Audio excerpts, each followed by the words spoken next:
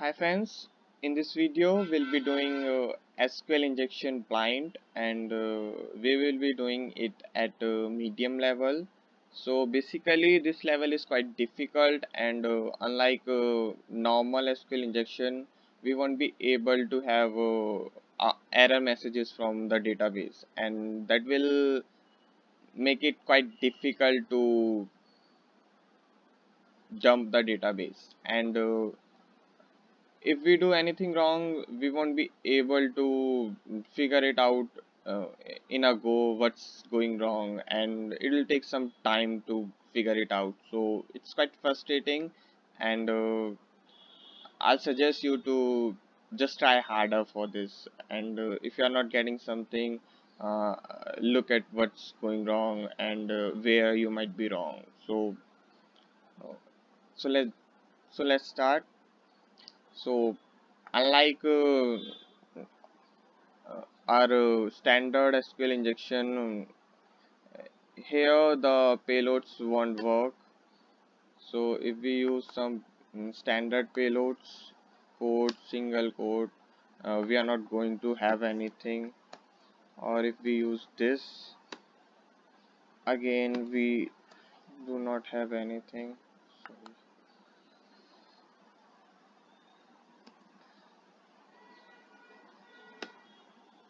So our normal payloads are actually not working, and we are not able to figure it out if there is SQL injection present in it or not. So what we can try is we can actually try something called subselects. So basically what a subselect is, we have SQL queries embedded inside another SQL query, big SQL query. That means uh, we have some SQL query like select A from some table T where something P equal to, and then we can have another subselect here actually. So we can have another query inside this query, select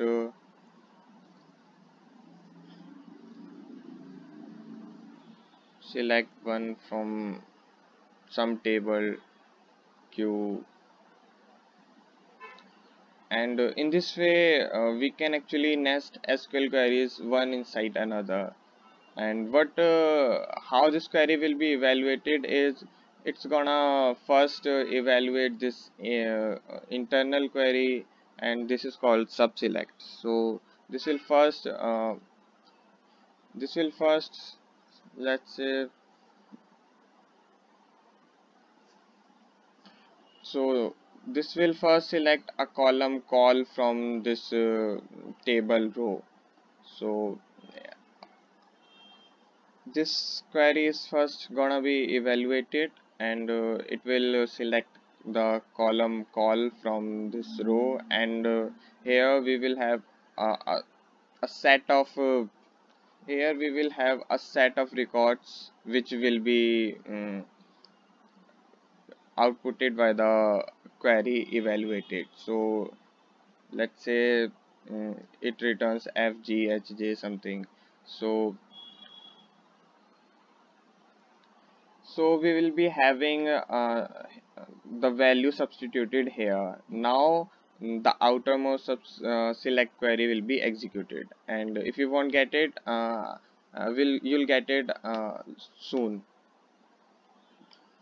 So here what I will try to do is select a single constant one and check if we get the output, and we get it, and we get the first name and surname corresponding to the user ID 1. So if I put in 1 and check, we get the same results. So what might be happening behind the scene is it's the application is getting this ID from us and having it in some variable ID. Say now the application is using SQL query something like this: select first name select first name last name from some table user where id is particular id.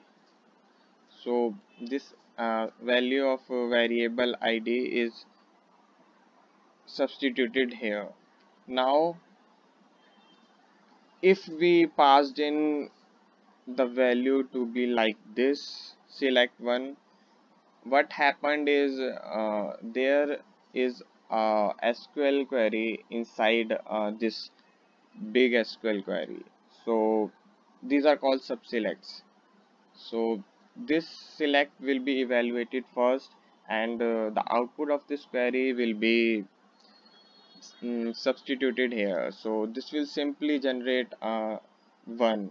So we'll get a 1, and now this query will see this one as the value of id, and since the first name and last name corresponding to this user id is 1, it will output admin and admin. Now the question is how we can use it for enumerating the database. So that's quite simple.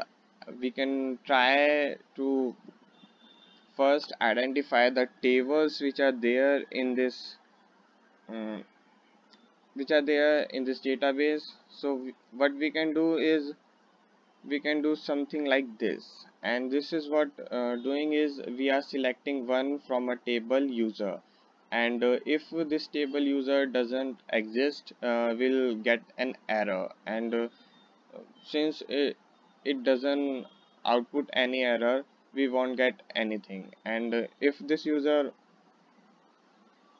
table user exists, we'll get again the same thing, first name and surname admin. But we need to also limit limit this query to only output one record at a time, and we need this because if we doesn't use this limit one, what will happen is it will try to select, let's say the table user have 10 rows, then it will return 10 ones to us. It will return a set of 10 ones to us, and if we this id is compared with this set of 10 ones, it will be false. So we need to limit it to 1 so that we get only one record fetched at a time. So if we try and submit this, we won't get anything. That means the table user does not exist. So we can try something like users, and we get the result. That means this particular table users exist in the database, and we can actually make a script to make our tasks faster, and I have made a script as well. So I'm gonna show you the script first. Okay, so we have a Python script for doing our tasks for enumerating the tables in the database. We have this request module, and then I'm just getting the file name which we will be using to brute force the table names against the database. So I'm storing the contents of the file in this variable f, then I'm iterating through it. Then this is our payload, select one from and that table name, and this step is used to strip the new line characters from the lines we read from the word list, and then we are using this limit one. So it's basically similar what we did manually there.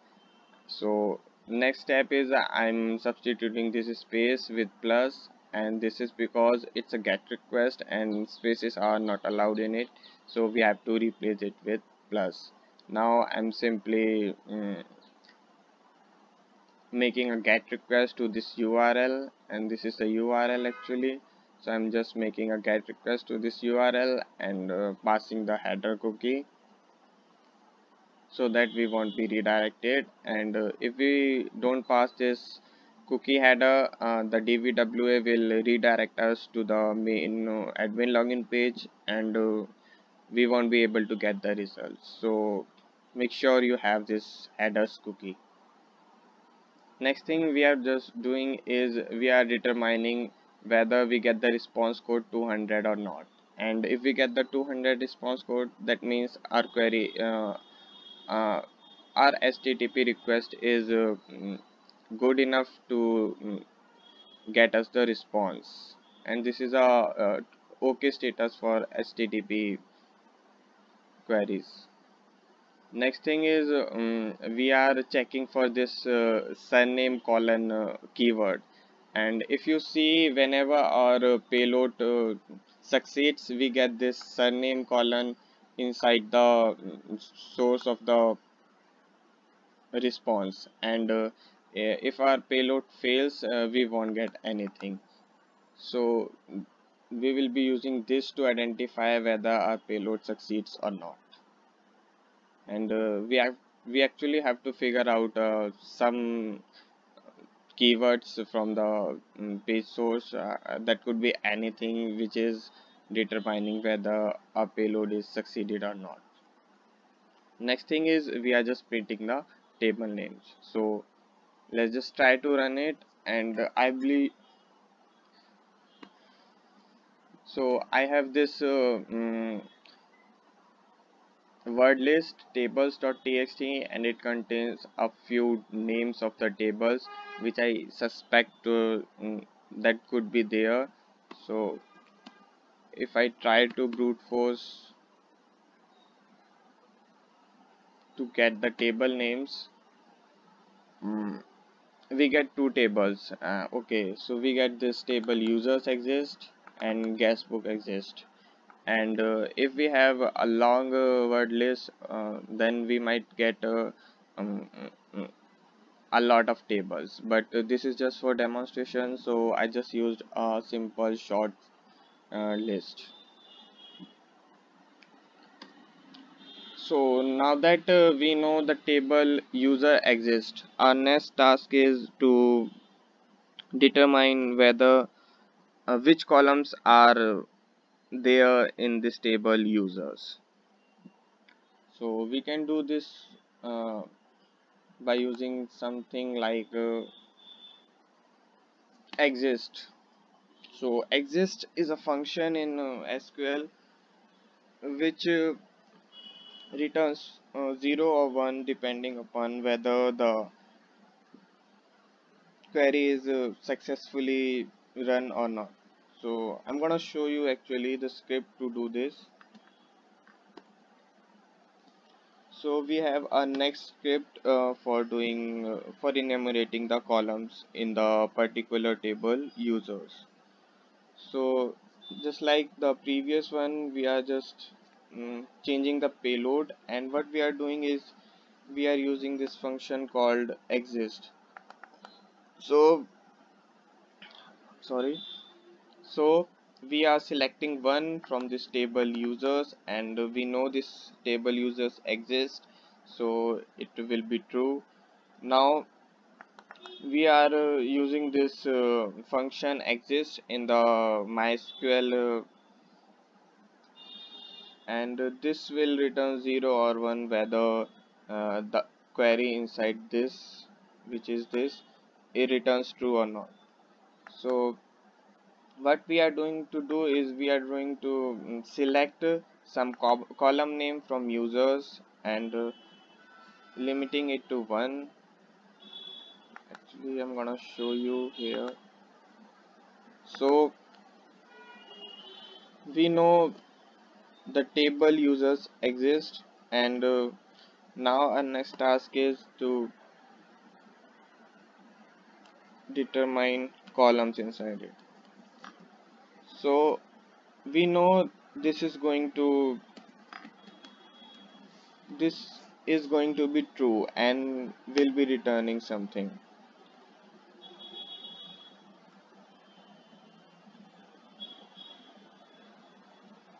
And what happened?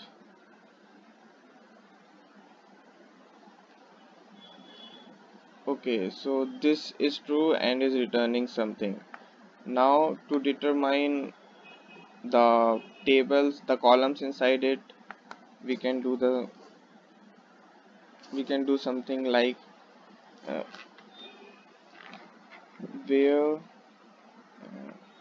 let me copy this to notepad so that you can view it. Where exists, and then a payload here, select column from users. Okay, so what's going to happen is it will first evaluate this subquery inside the complete query, and it will try to select the values of the column call from this table users, and if the column call exists, it will return true, and when it returns true we will be having mm, this query, the complete query, to be evaluated, and when it is evaluated it will generate simply 1, and the value of id is substituted to be 1. So if the column call exists, we'll get it true.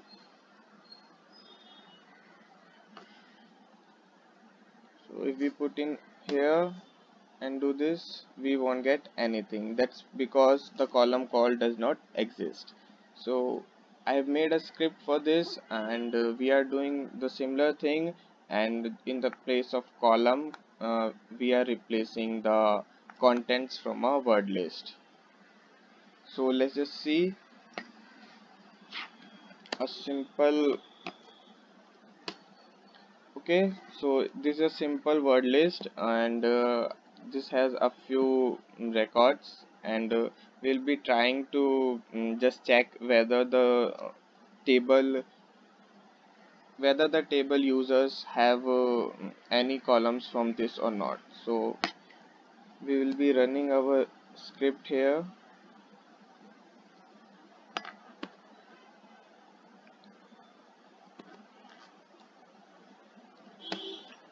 and let's see what happens.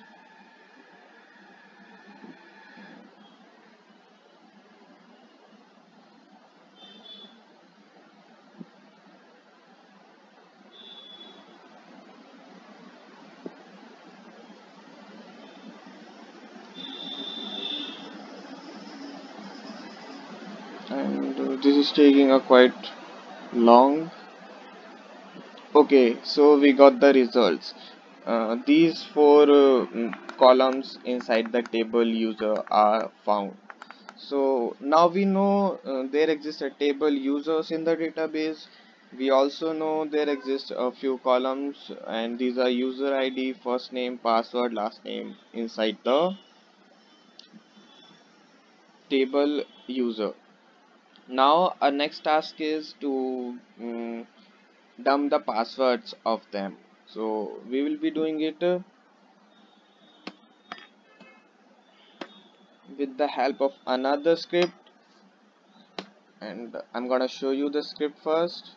So this is the script, and in this script we are using something called substring and sky, and let me show you how this works, and then it will be easier for you to understand how the script is working.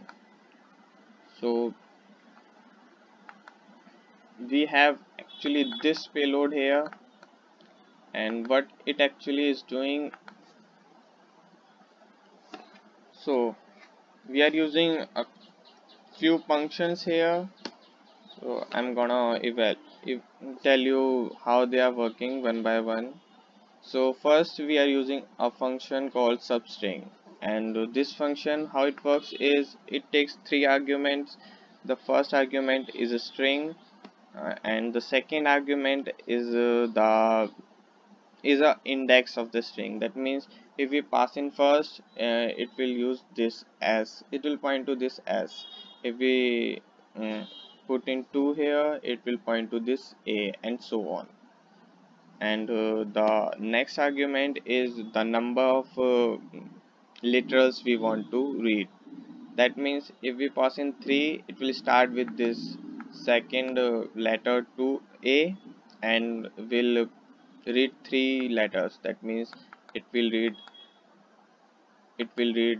a d a, this. So it will start with 2, and it will read up to 3. So that's the way the function substring works.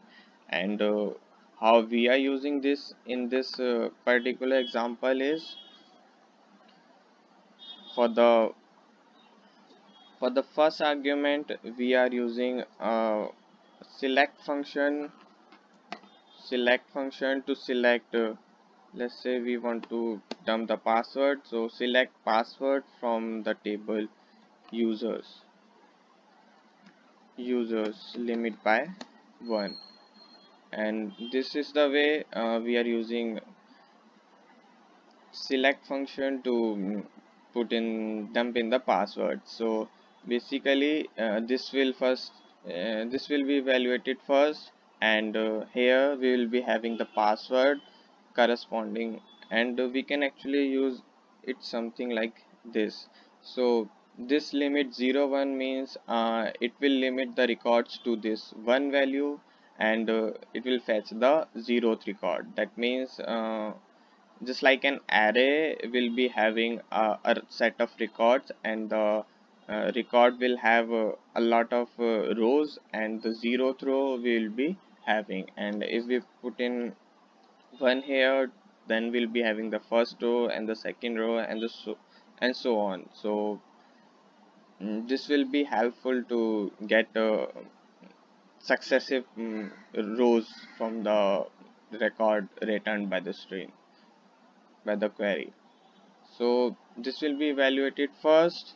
We'll get the password here, and then we will be having the first character of the password and reading the first character, and then we will be applying a ASCII function to it. So why we are applying, I'll tell you. So let's say the password is something like my strong pass, so it's gonna be returned here from this substring function. Then we will read first character from the password first, and if we put in this substring function inside this ASCII, what we will get is it will be evaluated to something like ASCII of first character from password, which will be m. So it will give the ASCII value of m, and then we will compare the ASCII values with the numbers. Let's say 23, and it will be false, we will go on 24. It will be false, we will go on 65, and we will iterate all the numbers until we get a true. And the moment we get true, we'll know that okay, this character is this. Let's say it returns the first character of password is a, and if we check into 97, I guess ASCII corresponding to a is 97. Let me check.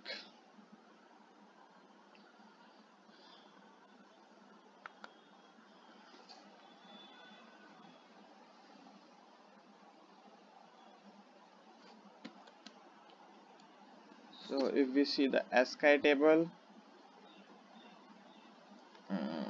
the ASCII value corresponding to this small a is 97. That means if the first character is a, and the ASCII of a will return 97, and this condition will be true. So what we are doing is we are selecting one from this table users, where we are evaluating this entire this entire expression, and as I told you here, this will be evaluated like this: ASCII of substring of this particular thing, and then if it will be evaluated to true, we'll get the result, else we won't be getting the results. So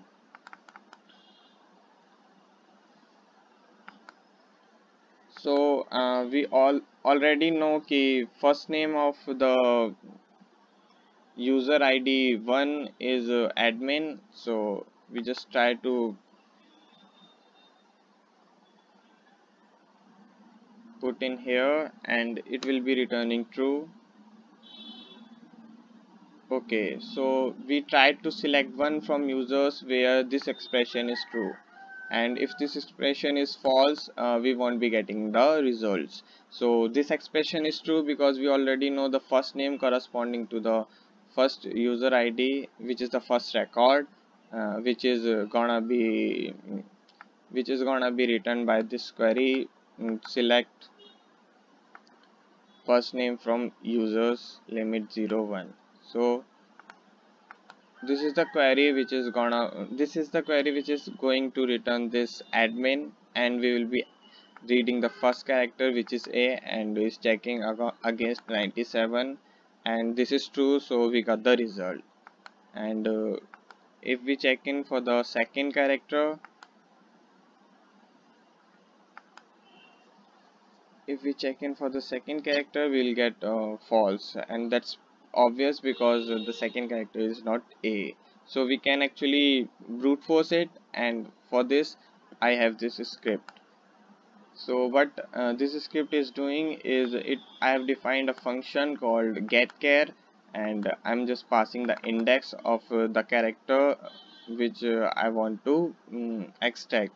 So I'm ranging from 32 to 126, and that is because if you see the ASCII table, this is the ASCII table, and the ASCII values above 32 in decimal have nothing. So this is the decimal, the second row, and if you see this 32, so SQL don't use such characters very frequently, in fact never uses them. I haven't seen them to use. So we are actually going to have these strings in the SQL queries, and we'll have it up to this value 126. So we can have only these characters. Even we can actually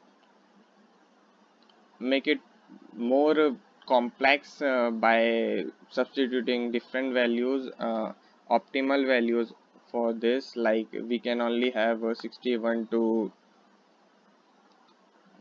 122 for small characters, we can only have 65 to this 90 for capital characters, and if the database is having record something like first name, it's always gonna be a character, so it won't be anything else. But to make it very simple, I just made it to read through all of them, and that's for just learning purpose, and we are not going for the optimality here.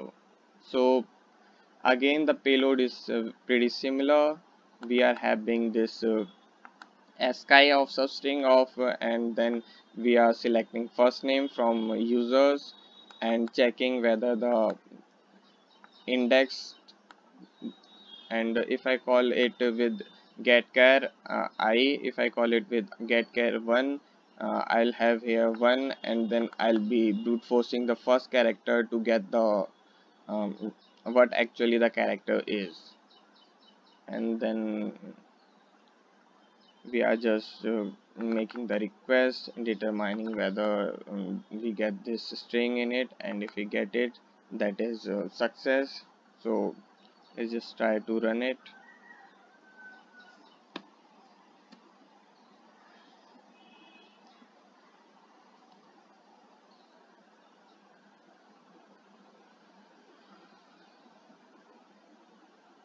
and it's gonna take a bit of time. That is because it's gonna brute force a bunch of text, and its complexity is quite high.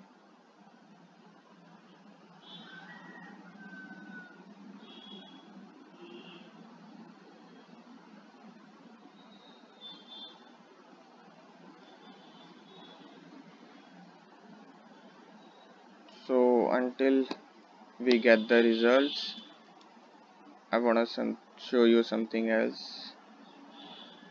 So we are actually retrieving the 6 characters of this first name column, and what we can try here is we can also try to get the password.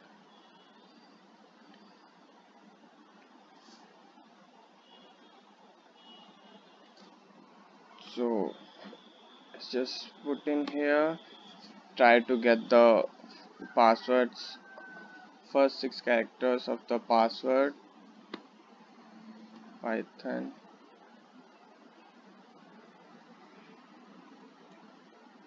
SQL 3 dot.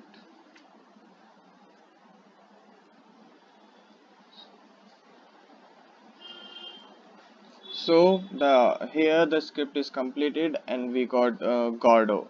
That means that means the first name of the user ID 2 is Gordo, and if we see 2, it's Gordon. So we got the first 5 characters actually, and that's because I iterated through 0 to 5. So that makes it to get only the 5 characters. So to get the password, we made the script to get password, and we get the 5 characters of the password of Gordo. And this seems to be the password is actually stored in hashed, and hashes are generally 32 bytes. So we'll try to get the complete hash, and we'll try to get the password of admin instead of Gordon. And so to do this, we just need to make it 0 here, and this 0 will get the first record, and the first record is admin, as we know. So we will try to figure out the password of admin, and we will iterate from 1 to 32, and actually 33. So it will call this function getChar with values from 1 to 32, and we will evaluate this string, select password from user, limit 0 1, and it will limit the records to be returned to 1, and the 0th record will be returned, and in our case the 0th record is admin. So if we run it, we'll be able to get the password of admin, and that's gonna take a bit of time. And as it is running, we might verify whether the password returned by the string is password written by the script is true or not. So I'm going to make it to low, and then I'm going to select the password of admin to verify it's working now.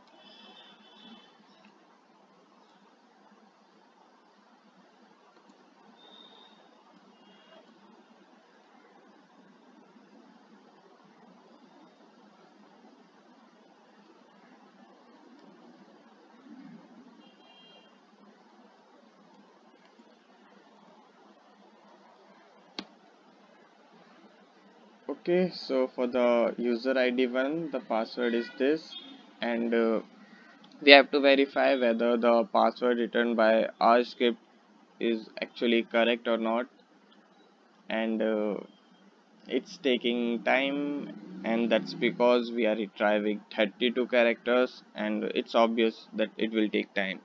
So we just wait and see what it returns.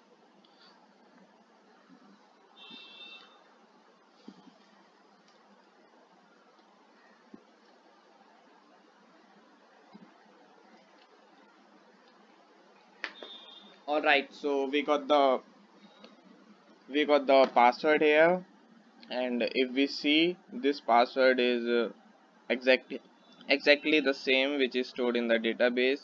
So we got the password of admin, and in the similar way we can actually dump the entire database, but it all depends on practice, because blind SQL, that's something which really wants practice, and you need more and more practice to figure out the ways in which you can optimize your scripts to get faster results, and figure out what's going wrong, and that's all just a matter of time. So with the time you get experience, you get to learn where I could be wrong, how to optimize script to get the faster results, and so on. That's it for this video. Thanks for watching, and I hope you like it. And if you like it, please subscribe to my channel, Admiral Ghost. See you in the next video.